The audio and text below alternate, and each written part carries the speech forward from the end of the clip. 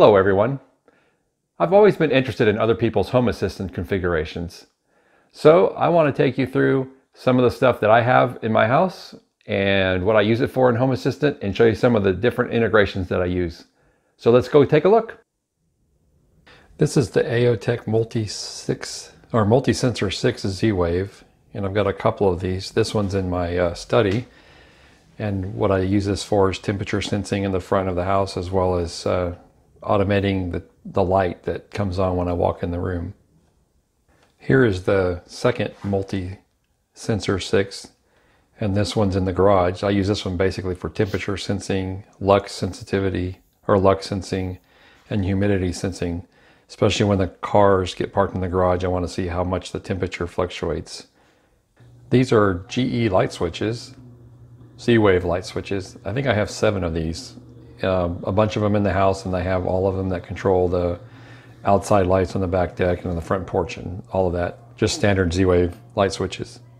This is a linear GD00Z-4 Z-Wave garage door opener. Of course, I use this to control my garage door, and it's analog, so it just takes the 2 wires that come out of it and go into the garage controller. Basically, it acts like a garage door button, and whenever you activate it, it opens it up. And you can see over here that it uses this door opening sensor, and that's the sensor that tells whether the door is open or closed. And I run some automations based on whether the garage opens or closes. This is an Aeon Labs DSC 06106 Z-Wave Smart Energy Switch, and I have 3 of these, I think. One of them measures the kilowatt usage by the washing machine, which you see here, and then I have 2 that control light switches throughout the house. This is a GE and Brighton Z-Wave Plus Smart Plug. It's a single outlet that's outdoor rated. I'm using it on a lamp, and I also, during holiday time, will use this on my outdoor Christmas lights or my outdoor lighting. And I automate all of this, the outdoor lighting, using these switches as well. And of course, automate the living room lamp switch so that it comes on right before dusk so the room doesn't get dark. These are my Nest thermostats. I have 2 of these, one for the downstairs zone and one for the upstairs zone. I only have a single unit in the house, but I use it for 2 different zones. And I also use automation for some of this as well. This is my Shelley flood sensor. I have 2 of these. This one's underneath the kitchen sink.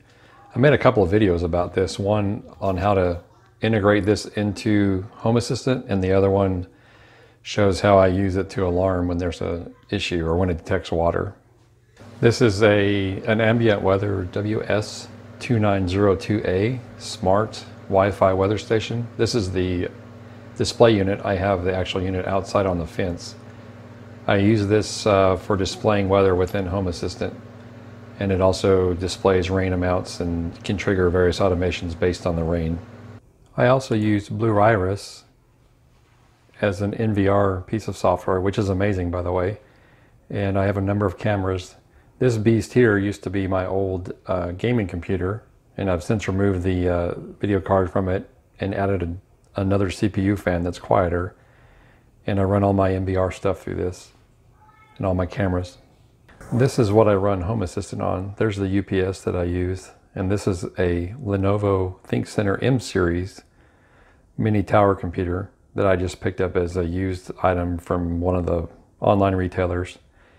And I also use this AOTech Z-Stick Gen 5. That's my Z-Wave controller that plugs into the USB port on the front of this mini tower computer.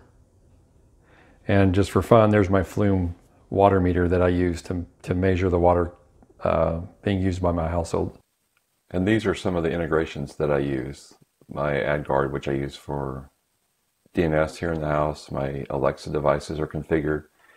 And I use Nabu Casa for that, to control my devices with Alexa. My weather station, of course, my Blue Iris camera system, which we talked about. And then I have my Neato robot vacuum cleaner is in there. Plex, I use OwnTrax for some of my location tracking. My Ring doorbell is integrated.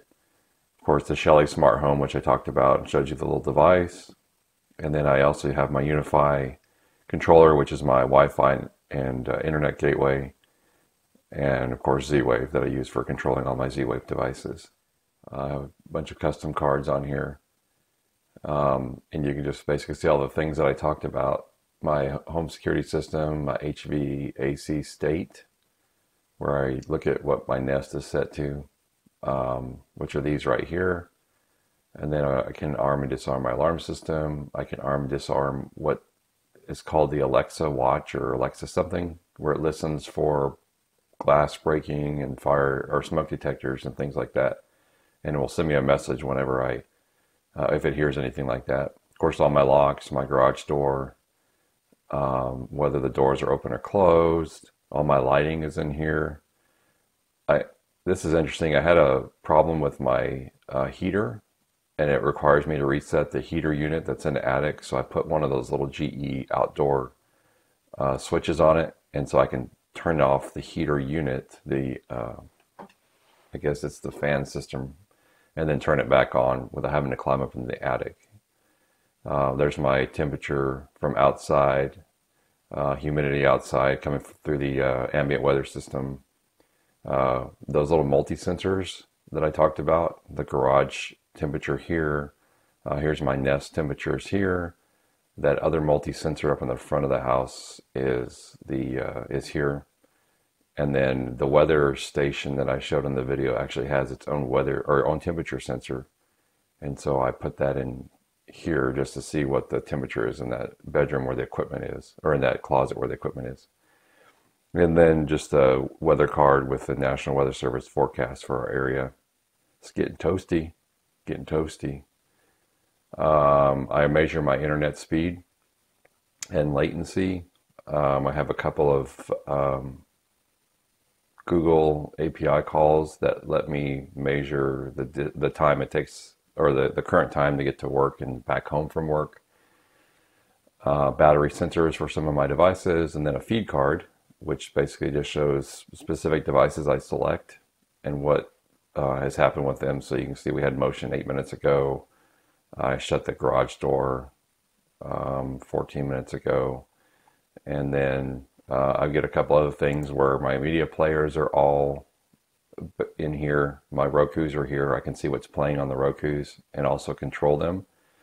A lot of the times they're left on. The kids leave them running, streaming, and so I'll shut them off remotely. All the echoes, of course, tell me what's going on there, tablets. And then I have cameras that show me what's going on in the various parts of the house. Here we just have a duplicate set of cards that I was playing with, and then my map for my vacuum cleaner. Weather card, or well, not weather card. This is just all my devices in one spot in a different format, and then the weather card that shows different forecasts. And I have the dark sky forecast and the National Weather Service forecast, and I compare the two just to see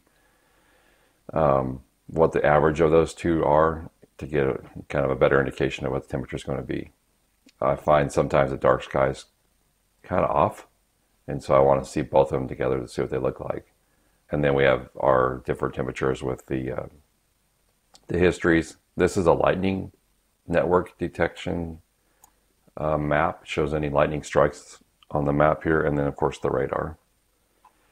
And that's about it. I hope you enjoyed looking through a little bit of what my home setup is. If you have any questions about anything or how I've run it or set it up or anything like that, just send me a comment and I'll do my best to explain how I use that particular setting or what I use to make that setting work. Again, thanks for watching, and subscribe, tell your friends, like my videos, and gives me kind of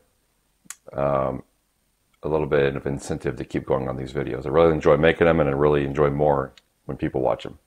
See you next time.